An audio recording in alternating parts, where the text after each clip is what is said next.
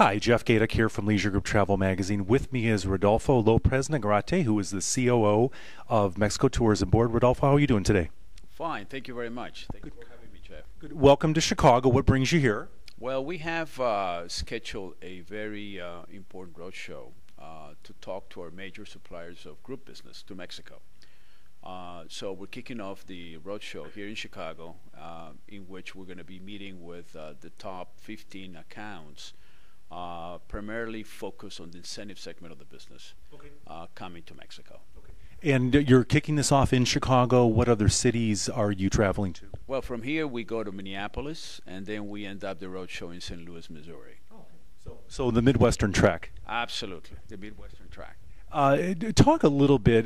Mexico is such a viable tourism destination from the United States, especially the Midwest. It's a great wintertime, even summertime destination. Talk a little bit about the current state of tourism in Mexico. Let me share with you a couple of facts that could be of interest. Firstly, international tourism to Mexico continues to grow. Through the month of June, which are the latest data that we have, international tourism to Mexico grew by 3.3% year to date. So that's a very positive indicator that Mexico continues to be a very popular destination for international tourists.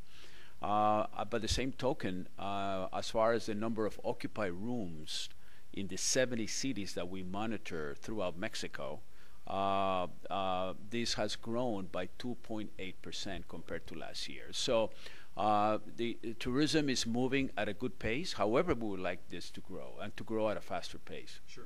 And that's part of the reason why you're here, of course. Absolutely. We felt that it was necessary to spend some time with these major providers of group business to Mexico, get closer to them, try to answer any possible questions or reservations they might have about Mexico, to also speak a little bit about the new programs and plans and campaigns that we're launching into the U.S. marketplace, and just establish a closer line of communication with them.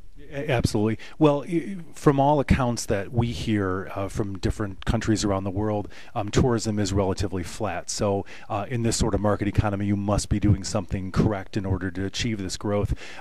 What sort of drivers are you seeing? Is it new development, new destinations? Where are really the growth areas?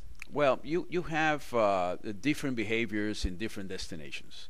64% of the total business that we get from international markets to Mexico travel to a handful of destinations in Mexico, namely the beach resorts, all the way from Los Cabos through the Pacific coastline of Mexico, all the way ending up in Cancun and Riviera Maya. So each of these destinations have been behaving in a different fashion. The most successful ones so far this year, as far as occupancy and average room rates, have been Los Cabos, Cancun, and Riviera Maya. But Puerto Vallarta, Riviera Nayarit are picking up. Right now, Ixtapa is starting to resurface again after a very difficult couple of years, and Acapulco continues to be a favorite destination for the domestic travelers. Domestic meaning inter-Mexico. Exactly. I heard earlier this morning that one of your goals at Mexico Tourism Board is to become a top 5 world destination by 2018. You have a lot of competition, so how do you get there? Well, firstly, let me say that the U.S. is our #1 market. 60% of the total business that we receive in Mexico, internationally speaking, comes from the U.S. 15% out of Canada, and then it's the rest of the world. One of the most important strategies that we have incorporated is, in addition to continue to grow the business out of the U.S., since our market share is 16.5% out of the U.S., we would like that to grow within the next 7 years up to 25%. We believe we can do that. Why? Because #1, we have the accessibility, we have the best value for the dollar that you're paying. Obviously, air connectivity is a very important factor, and that is better than anybody else right now. And furthermore, we would like to expose the other side of Mexico. What we have said is the untold story of Mexico, which is not only that we have these wonderful sun and beach resorts, but we also have all this cultural wealth that we would like to introduce and reinforce to the U.S. consumer. Furthermore, we have a very aggressive expansion plan when it comes to diversifications of markets and segments.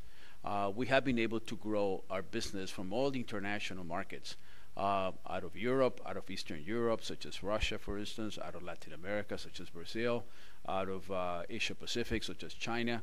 All these markets, emerging markets, have been sending a lot of tourists to Mexico. And this has been very encouraging for us because we have to have a much more balanced portfolio of markets. By the same token, on the segment side of the business, we have been venturing out and promote very aggressively segments that are very specific, such as adventure travel, and such as all the cultural side of the business, such as the colonial towns, the pueblos mágicos, the magical towns that we have in Mexico. Sure. It's certainly with Adventure Travel Trade Association coming to, is it Chiapas, is it pronounced, this fall. I think that'll be a great driver of business for years to come. Without a doubt, that is a wonderful platform. We feel very happy that we were able to gain to be the host of such a prestigious event. As you know, it will take place from October the 17th through the 21st. The registration is already sold out, which is very gratifying. But we have many other initiatives coming up, such as, for instance, is the case of the World of the Mayans initiative. This is a big promotion that we just kicked in the international markets, whereby we're promoting what is going to happen in the year 2012. And what we have done is to assemble the 5 states that basically house all this Mayan wealth.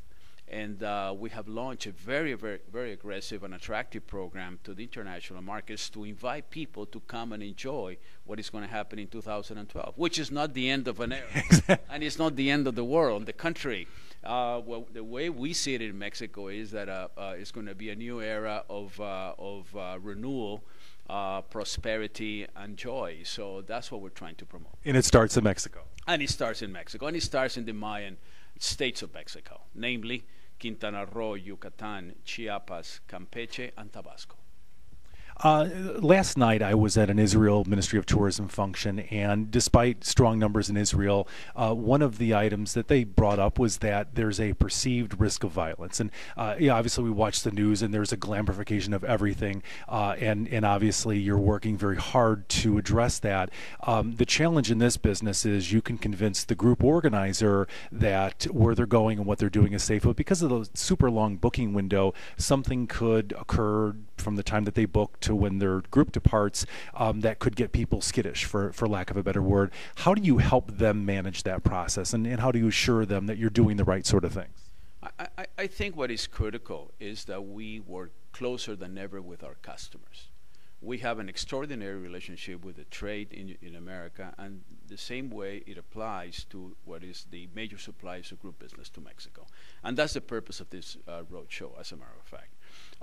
It's about education, it's about information, it's about being really close to our major suppliers of business. We recognize that Mexico has challenges like any other country in the world, including America, right? Whereby we have experienced in some very specific pockets of the country some episodes of violence. And while we're very saddened by those facts, and of course we're preoccupied about those facts, it is very important for us that we really make sure things or information doesn't get out of context, meaning that the major resort and tourism destinations in Mexico are safe and continue to be safe. And if you really analyze the facts and figures, you take destinations in Mexico whereby the level of crime rate compared to other parts of the world is really low. And I can give you a couple of examples.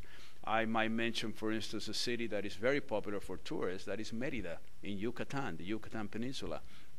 The crime rate for every 100,000 people of population is 1.7 people. Very low, comparable to the most developed European countries. Compared to Miami, where it's 13.1%. So the message that we want to get across is, not because in Miami you have 13.1 deaths for every 100,000 people population, you shouldn't go to Miami. Yeah. Of course you go to Miami. Miami is perfectly safe as well, right? So this is what we want to get across all the time, to make sure and give the proper level of tranquility to our major suppliers of business that all these major destinations in Mexico, tourism destinations in Mexico, are perfectly safe.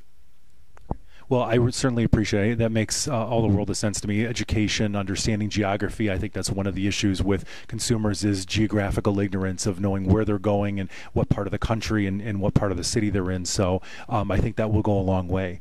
Certainly appreciate your time this morning and look forward to more group business down in Mexico. Thank you very much, Ed. Thank you for the opportunity.